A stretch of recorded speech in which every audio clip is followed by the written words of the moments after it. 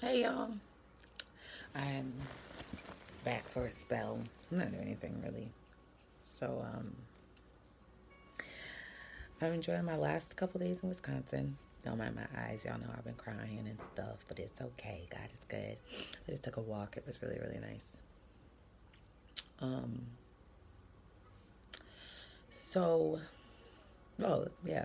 I was walking by faith because it was dark outside and I don't know where I'm at, so I made it. But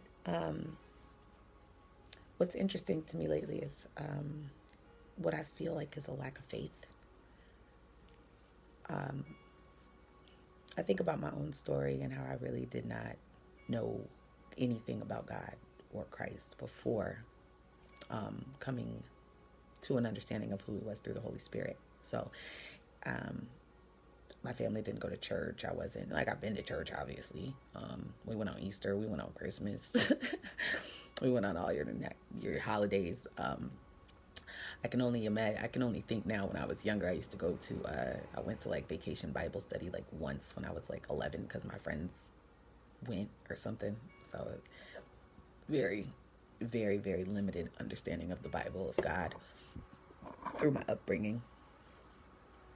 But there was something that was always like in me that knew I needed to like pray, or I remember being asked who was Jesus, and I was really little and I said that's God's son, like I already knew or something. Anywho, um all that I know comes from the Holy Spirit. It's not because I was taught by any one person. It's a compilation of what God has given me in my spirit and what's resonated in my spirit and I've known to be true before ever actually opening a Bible.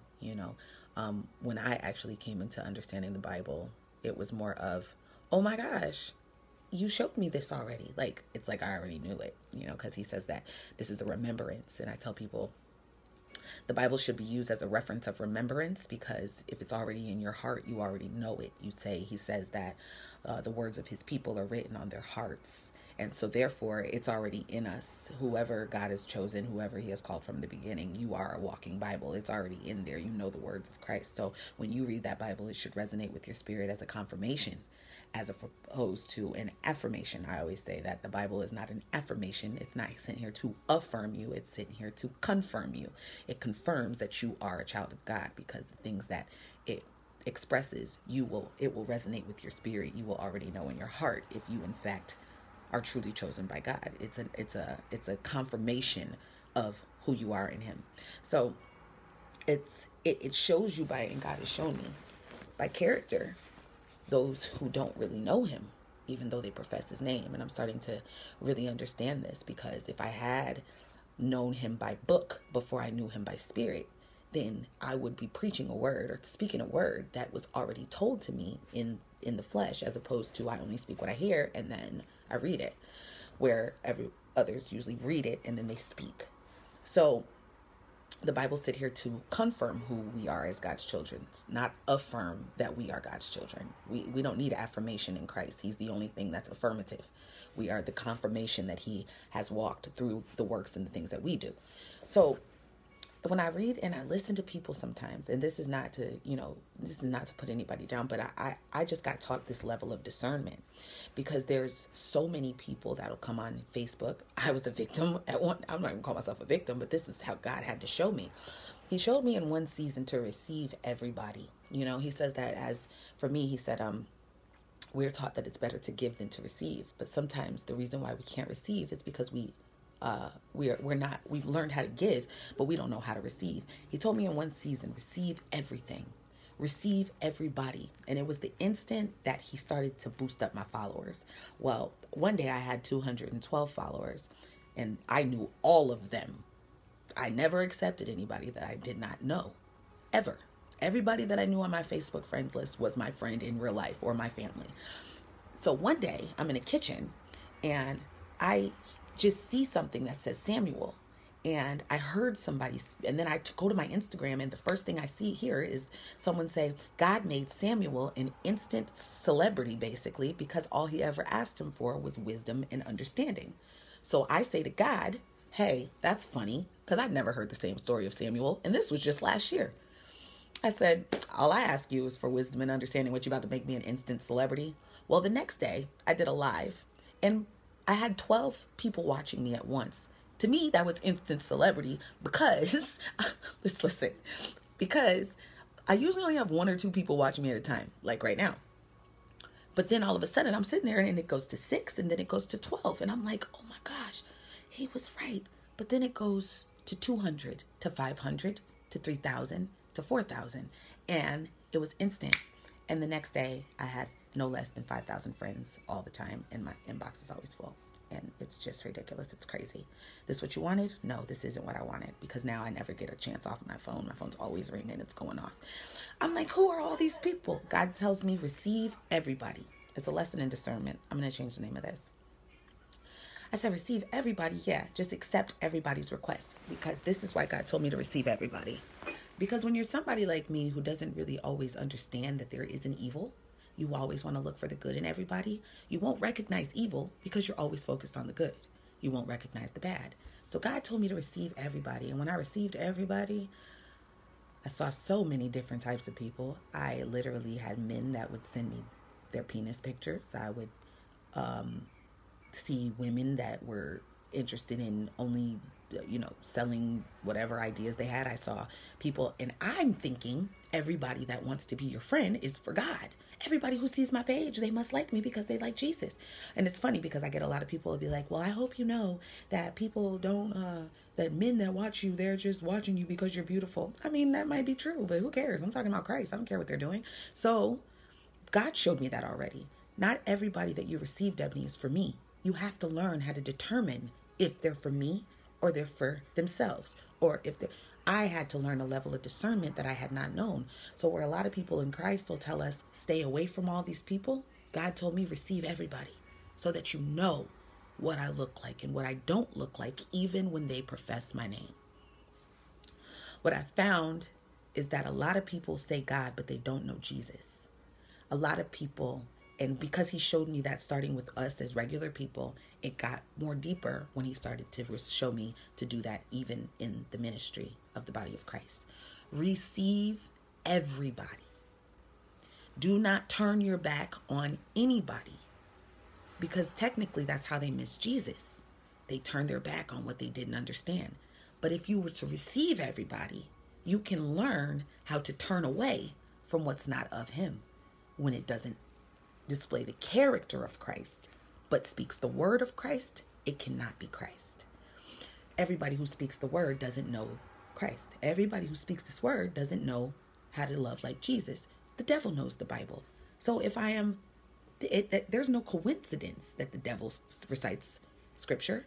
It's because not everybody who runs a church is doing it for the right reasons. It's not always for God.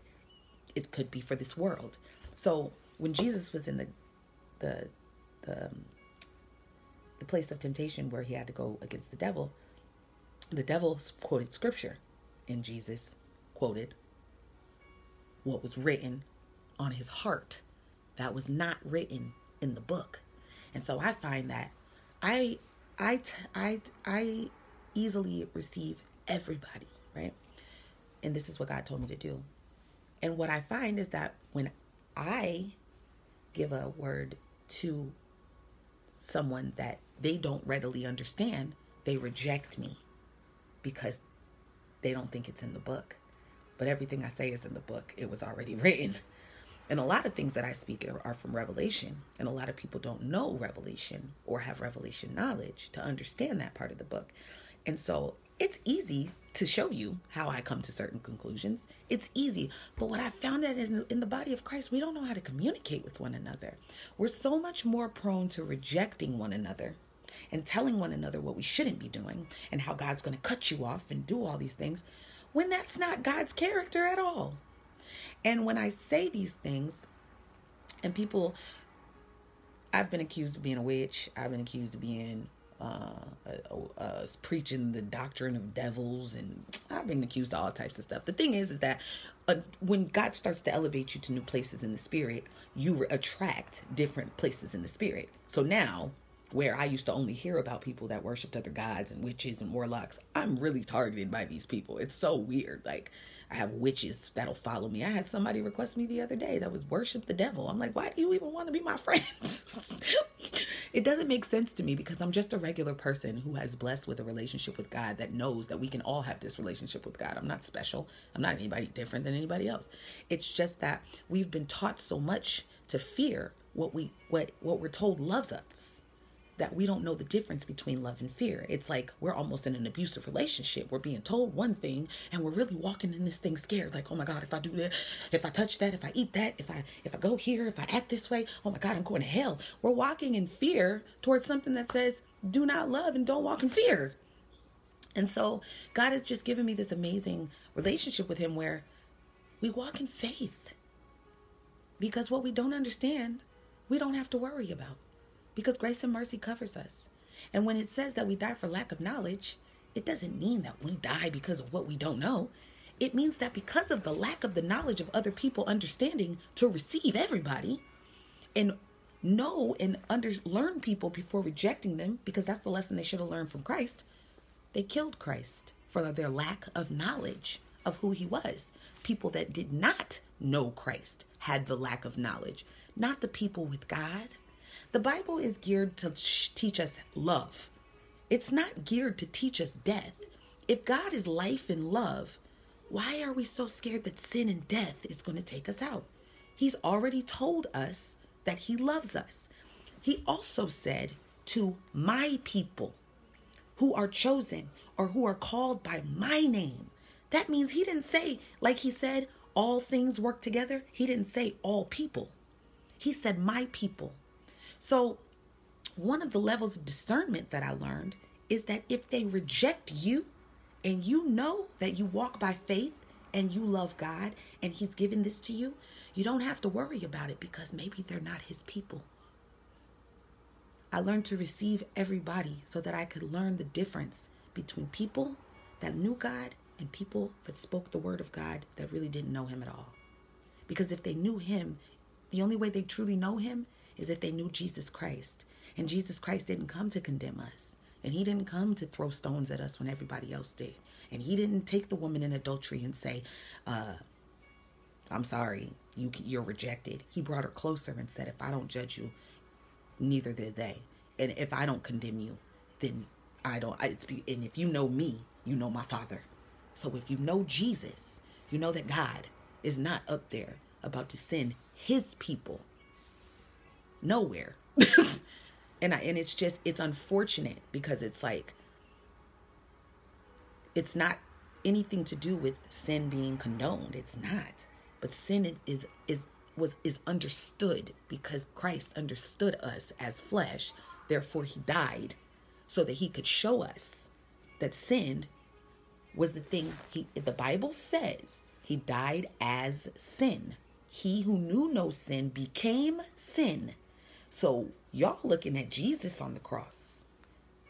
God is looking at sin on the cross, and his own son died. God has compassion towards his son now. We are his son now when he walks with us. He can't kill us. We already died for our sin through Christ. So Jesus lives, and he understands the sin that's in us. But Jesus proved that even dying as sin did not keep him from the promise of God. He's saying, in this time, understand that everything has a season. Everything has a time. Everything has a reason for being done. And when I created the world, there was no sin. So there was no laws. Laws didn't come in until Moses, which isn't until the second book of the Bible. Do you know how many people are in the Bible before Moses that didn't have a law of sin? Because they walked by faith. And Christ came to give us the ability to do the same, to be covered in our sin through grace and mercy as we learned who we were in him. Because it's not logical that you're going to meet someone that you barely know, barely understand, don't have a connection or a relationship with, but people have told you about this, so you're just supposed to believe it? No, that's not how it worked with me. This has been a real relationship, and I've fallen many times, and he never left me. And he still uses me. And I'm still sinful. And I have a nature in me that is called a sinful nature. And Paul had it too. And Paul said that even though the sin lives in me, thank God for Jesus Christ, who died for my sin, because that is not going to stop God from using my life to be effective in this world. Our sin lets us know that we need God. And without him, we would never be able to move forward in a world riddled with sin without the light of Christ. So not everybody has this, though. It's not for everybody. It's for his people that understand that and have compassion and love for one another. And we're not telling each other that if you do this, you're going to die. Because for a season that worked. Because it let them know that they were being separated from their oppressor. Remember, it says that the law is given for lawbreakers. His people were never under the law. They were always under his grace and love and the authority of the beginning. Same word he gave David, who killed Goliath. And the law says, thou shalt not kill. He walked in faith. Abraham, who lied and allowed his wife to sleep with other men because he didn't want to get caught after meeting God, still got his promise. His descendants number the earth. Walked by faith. Sin. Noah, drunkard, walked by faith, built the ark, saved a whole generation. David put his best friend on the front line, got him killed just to sleep with his wife. A king in Jesus' bloodline. The sin is blasphemy of the Holy Spirit. That's an unforgivable sin. Unforgivable sin, being blasphemy of the Holy Spirit, means denying the power of God after it's been given to you. Blaspheming the Holy Spirit is saying that the Spirit has less power than the world. And when you give sin and death more power than what Christ did for us and the grace and mercy of God, you have now blasphemed the power of the Spirit. And you're not allowing yourself to move forward in faith because you're stuck in fear. And fear and faith cannot move together. It's okay to be who you are in Christ. God knew you when he chose you. Guess what? He approved of you. And he knew the world wouldn't. They did it to his son. So he gave us Jesus Christ as our covering to say, touch not mine. Don't put your hands on those. Because those are justified by me. And who I've chosen, I have justified.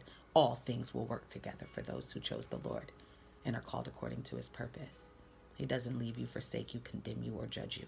He allows you to become who he has called you to be under the grace and mercy that he's given you through Christ while you are walking perfect in his sight, becoming holy with every step. And that's what you can trust and believe. And if you don't understand it, it's okay. I just ask that you receive it and you ask God before you reject it because it's something you don't know. And that's what we should do. Receive everything, reject nothing, and learn to discern the Spirit of God. And I pray you receive this in Jesus' name. Amen.